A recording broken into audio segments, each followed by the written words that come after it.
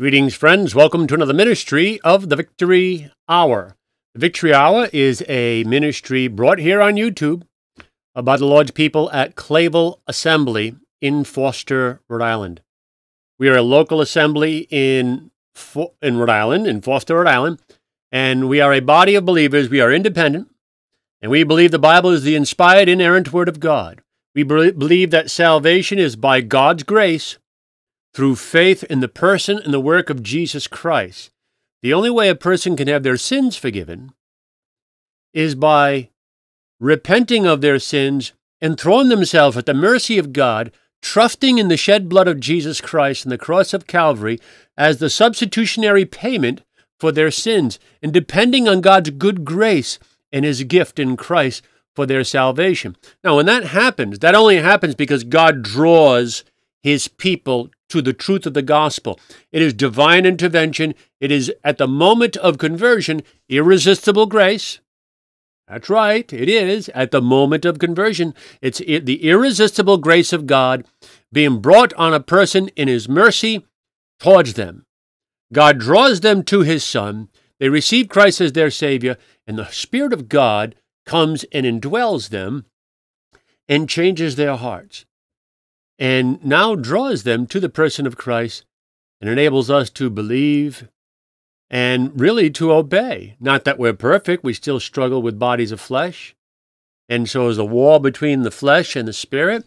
But we have new hearts now. That's why we have such victory in our lives after conversion, because God has done something for us. He's made us new creatures in Christ. Yes, we believe what the Scripture teaches about the gospel, and we're not ashamed of it. And if anybody that has struggles with the reality of where you truly stand with God, I mean, do you know that you've been born again? Do you know if you've genuinely received Christ as your Savior, and that which I have described has come to pass in your own life? You got any questions about salvation, I want you to contact me. You can do that through the internet, email me, info@clavelassembly.com. info@clavelassembly.com. Or you can write to me, The Victory Hour, P.O. Box 222, Foster, Rhode Island, 02825. Or you can address it to Clavel Assembly. It'll end up in the same place. Clavel Assembly, P.O. Box 222, Foster, Rhode Island, 02825. All right, this is Jim Gallagher. I'm the pastor of Clavel Assembly. Thank you for joining our YouTube channel. Now, we've been talking about the prophetic heavens and earth. I've given 4 parts on that. You know what? I can give more parts. I could give several more parts, but I think I'll just leave it there for now, because my intent isn't to go into it with all the detail that I could, but enough to make you say, oh, wait a minute there. There's a point to be made here. I think I've done that. For instance, I haven't gone into the subject of the Jews themselves have always considered the structure of the temple as a reflection of the heavens and earth. Did you know that? They believe that the design of the temple that was destroyed in 70 AD reflected the heavens and the earth. So when the Lord came back in 70 AD, Jesus Christ came back and judged Israel and destroyed the temple. He was destroying the heavens and the earth, the metaphoric heavens and the earth, which is symbolic of Old Covenant Israel, and is also portrayed in the temple in Jerusalem. I haven't even gotten into all that part of it. There's other things I could bring up, but I'm going to leave it for now. And I actually want to take a break from talking about eschatology, because this channel is not meant to be just eschatology. But I wanted to bring it up front, and when I bring up front what we believe, I've got to give a little bit of context. There's so much more that I will give you in time, God willing. There's so much more. I've got over 5 years of preaching on it on our website, clavelassembly.com. So there's a lot to talk about. And you get a lot of questions. Hey, wait a minute. Every eye shall see Him, right? How could that have happened in 70 AD? Oh, we're supposed to meet the clouds, the Lord in the clouds in the air. How did that happen in 70 AD? Look, I understand all those questions. I had them at one time too. But I came to find out by believing the words of Jesus, by believing the words of John the Baptist, by believing the words of every New Testament author concerning the soon return of Christ, all these answers start flooding in. The just shall live by faith. And if we want the blessing of God in our understanding of Scripture, we need to believe it as it is written within the context in which it is given, not through the filter of our own wisdom. That's how you come up with bad hermeneutics, too. Well, be that as it may, so I do want to take a break. There's so much I want to talk about. This vote, the vote with Kevin McCarthy for House Speaker. Boy, I'd like to talk about that. The representative from Texas, Chip Roy, go watch his clips on YouTube. He's coming out with both guns blazing. I like the man. I really do. He's a patriot, and he's doing what is honorable as a representative of his constituents there in Texas. I wish we had some like that in Rhode Island, but we don't. You say, well, what does that have to do with the gospel and the Christian ministry? It's a portrait of where the society is at morally, spiritually. But I'm not going to take time to do that now. I do want to take a break from eschatology, but before I do, I want to do both postings this week. I want to talk about one more subject than eschatology. Then we'll take a break from it for a little bit, and then we'll hit it here and there as the Lord leads. But this week, I'd like to talk about who is Mystery Babylon. Who is Mystery Babylon? If my contention is correct, and Christ returned in 66 to 70 AD in the war on Jerusalem, where the old covenant system was eliminated and destroyed by divine providence through the power of Jesus Christ, who returned in the glory of his Father, exactly when he said he would. See, all those things are true. If that's true, what I'm contending here, then the whole thing with the Antichrist and Mystery Babylon had to have taken place, well, in the first century. So yet another way to prove the first century parousia, return of Christ. And actually, this is a pretty straightforward study, answering the question, who is Mystery Babylon? So between today and this coming Thursday, I want to show you who Mystery Babylon is, not according to someone's musings and putting together history with their own private interpretation of Scripture. I want to do it singularly from Scripture, the proper and honest exegesis of Scripture as to the identification of Mystery Babylon. And I'll tell you this, Rome is not Mystery Babylon. Nope. Rome worked in cahoots with Mystery Babylon. That's true. But Rome is not Mystery Babylon. You say, well, who is Mystery Babylon? Jerusalem. Jerusalem. Old Covenant Jerusalem, 2,000 years ago, fulfilled the prophetic declarations of Scripture concerning Mystery Babylon. I want to show you that. And if that contention is true, if I can prove that Mystery Babylon is Jerusalem, Jerusalem of the first century, then that necessarily does mean that the second coming took place in the first century in Christ's return to destroy Jerusalem in 70 AD. So let's get right to it, because there's a lot here. My first question is, I always go about this about the same way, because years and years and years ago, I made a little outline on Antichrist and Mystery Babylon. And it works so perfectly.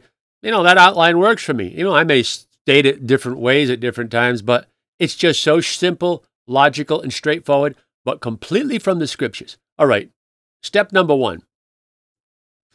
Who is Antichrist, according to the Bible's definition of Antichrist? And what is the religion of Antichrist? I say, I thought you were talking about Mystery Babylon. Well, they're connected, aren't they? Anti-Christianity and Mystery Babylon? Yes. Now, you can have questions about the man of sin and that kind of thing. Not going to get involved with that so much. I just really want to identify Mystery Babylon.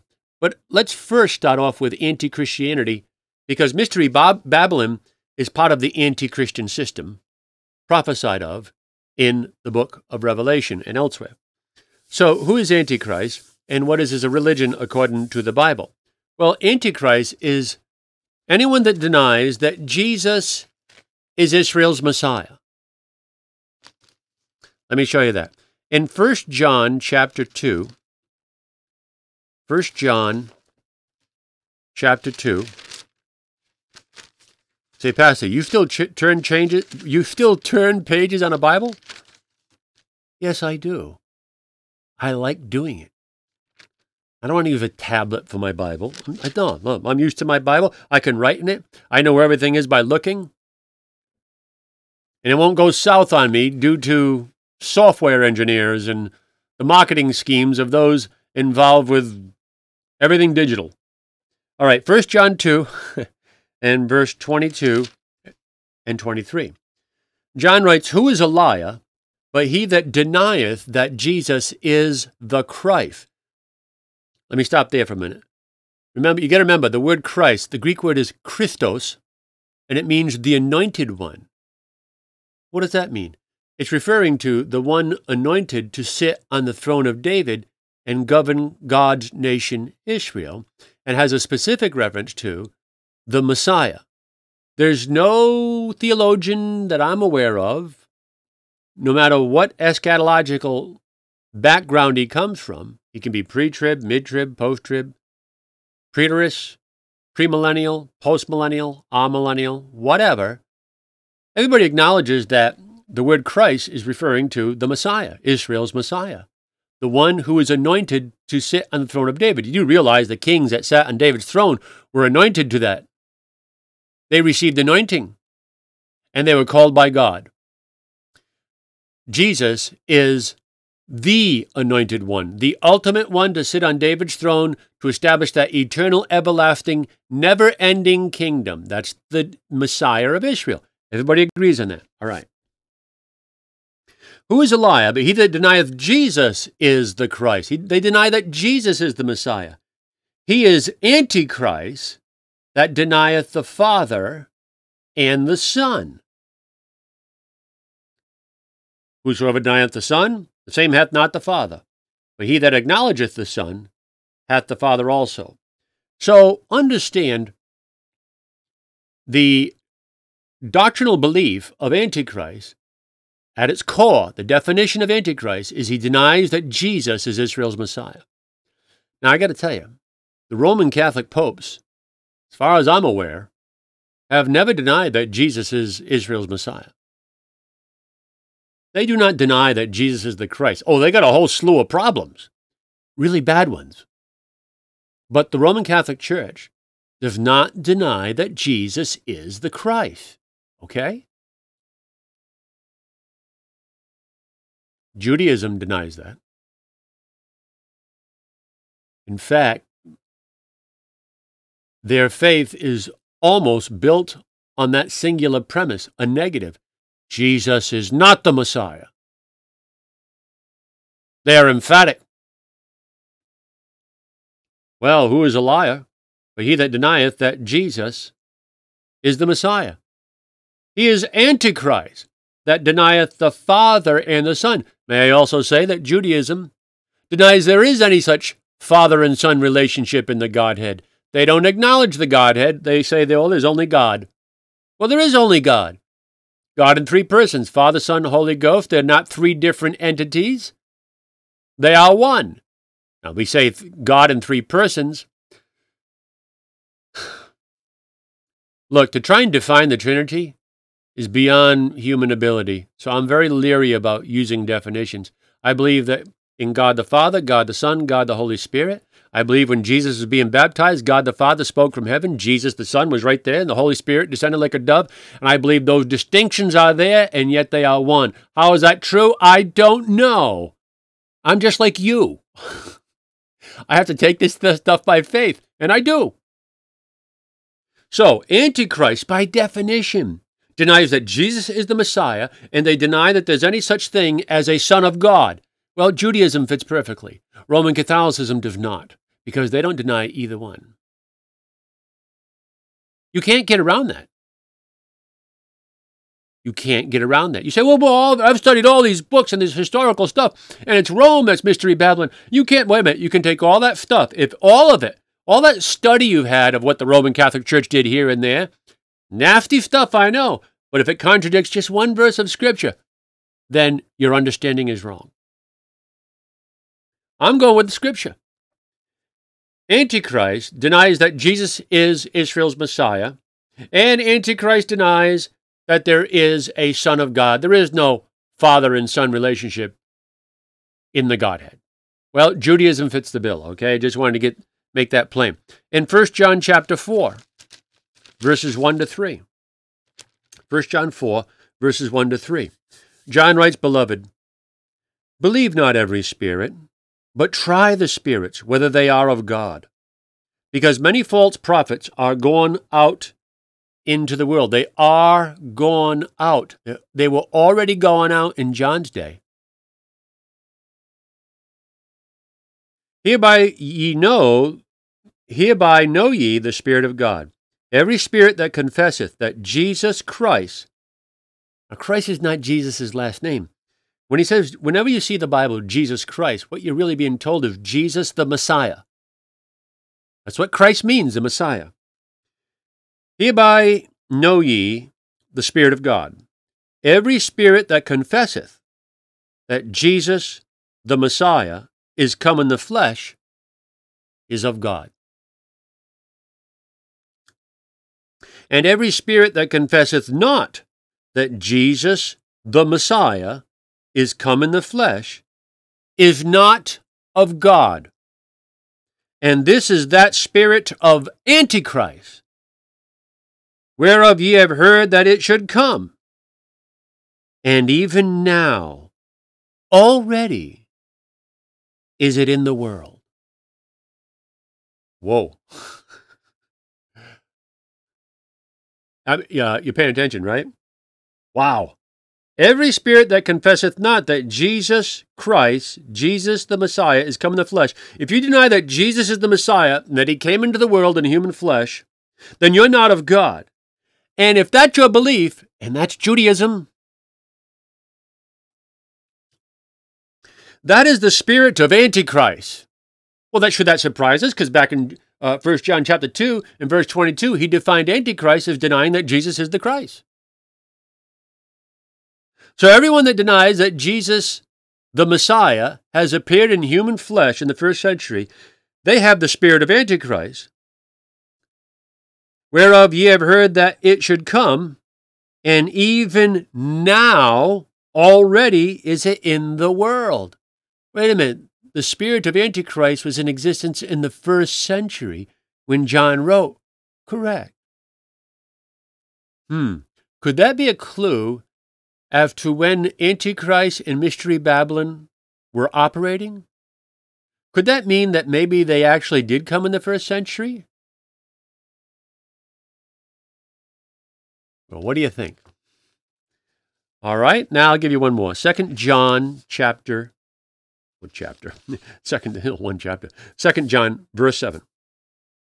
John writes, For many deceivers are entered into the world, who confess not that Jesus is come in the flesh, that Jesus Christ, Jesus the Messiah, is come in the flesh. This is a deceiver and an antichrist. Whoa. So, there are many deceivers in the world who confess not, they deny that Jesus is the Messiah and that he's come in the flesh. Those people are deceivers and they're antichrist. 2 John verse 7. Antichrist, denying Jesus as the Messiah. All right, so it's pretty plain from these three texts. They all agree perfectly. You couldn't put it in plainer language. How could you state it more plainly? The definition of anti-Christianity is denying that Jesus is the Messiah, and connected to that, and that he's the Son of God. Well, that puts it in the camp of Judaism. Now, if you want Antichrist, and Mystery Babylon still in our future, and you're going to say that, well, when the Lord returns in the future, he's coming to save Jerusalem. Really? But wait a minute. Jerusalem would be the hotbed of anti-Christianity if it's in the future. Could this be referring to the first century Jerusalem? And the Jews as they existed then in their denial of Christ? I don't know how it couldn't be.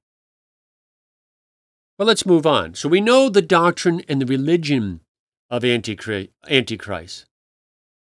He denies that Jesus is the Messiah and that he's the Son of God. Well, we're talking about Babylon. I'm not so much interested in the concept of Antichrist, but I wanted to lay that basic framework down. Let's talk about Babylon, because that's my subject. Who is Mystery Babylon? Mystery Babylon is a city, okay? It's not a person, it's a city, according to the scripture.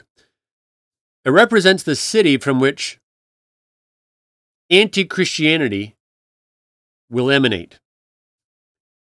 What city does Babylon represent? Because Mystery Babylon is a symbolic designation. It isn't actually literally Babylon.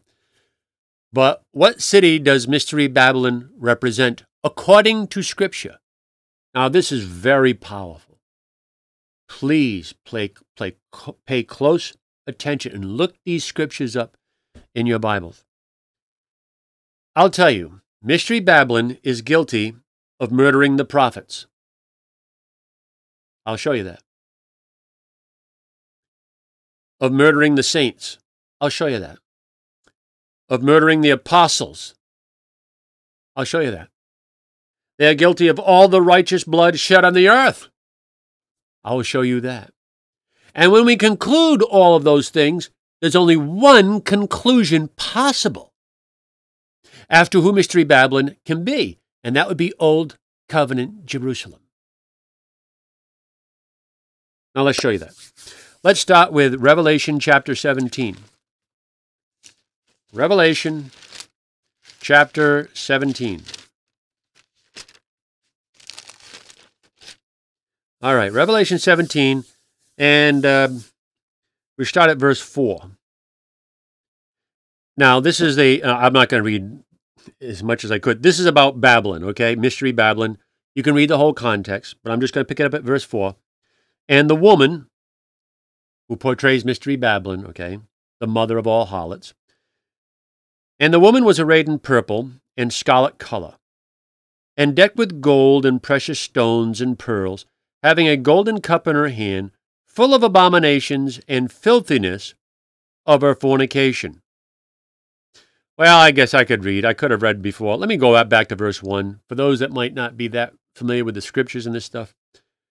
Verse 1, And there came one of the 7 angels, which had 7 vials, and talked with me, saying unto me, Come hither, I will show thee the judgment of the great whore that sitteth upon many waters. Now, the great whore is Mystery Babylon, with whom the kings of the earth have committed fornication, and the inhabitants of the earth have been made drunk with the wine of her fornication. So he carried me away in the spirit into the wilderness, and I saw the woman sit upon a scarlet-colored beast, full of blasphemy, having 7 heads and 10 horns. You've got the beast, but then you've got Mystery Babylon who sits on top of the beast. We're talking about Mystery Babylon here. That's our subject. And the woman was arrayed in purple and scarlet color, and decked with gold and precious stones and pearls, having a golden cup in her hand, full of abominations and filthiness of her fornication. And upon her forehead was a name written, Mystery Babylon, the Great, the mother of harlots and abominations of the earth. So that's what it said on this woman's forehead. It said, Mystery Babylon the Great, the mother of harlots and abominations of the earth. There's no question this woman here is the portrait of Mystery Babylon, and Babylon is a portrait of an actual city. All right, next sentence, verse 6. And I saw the woman, Mystery Babylon, drunken with the blood of the saints. What do you think that means? It means she is guilty of murdering the saints. The woman was drunken with the blood of the saints and with the blood of the martyrs of Jesus. She's guilty of murdering people because they defended and stood for Jesus Christ. And when I saw her, I wondered with great admiration. All right? All right, so that gives us some information.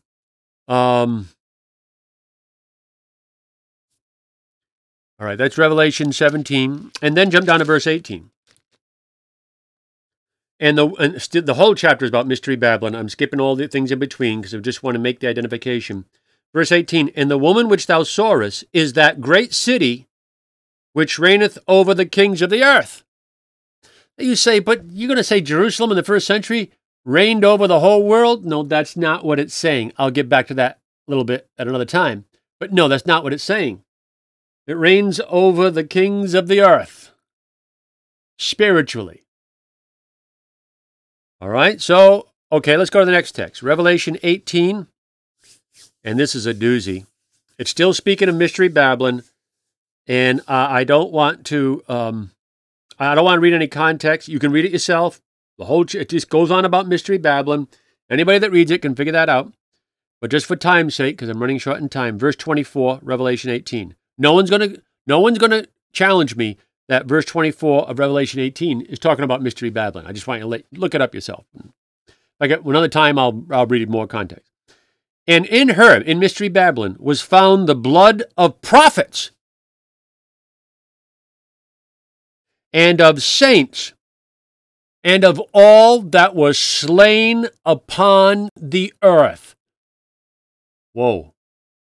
Okay, now wait a minute.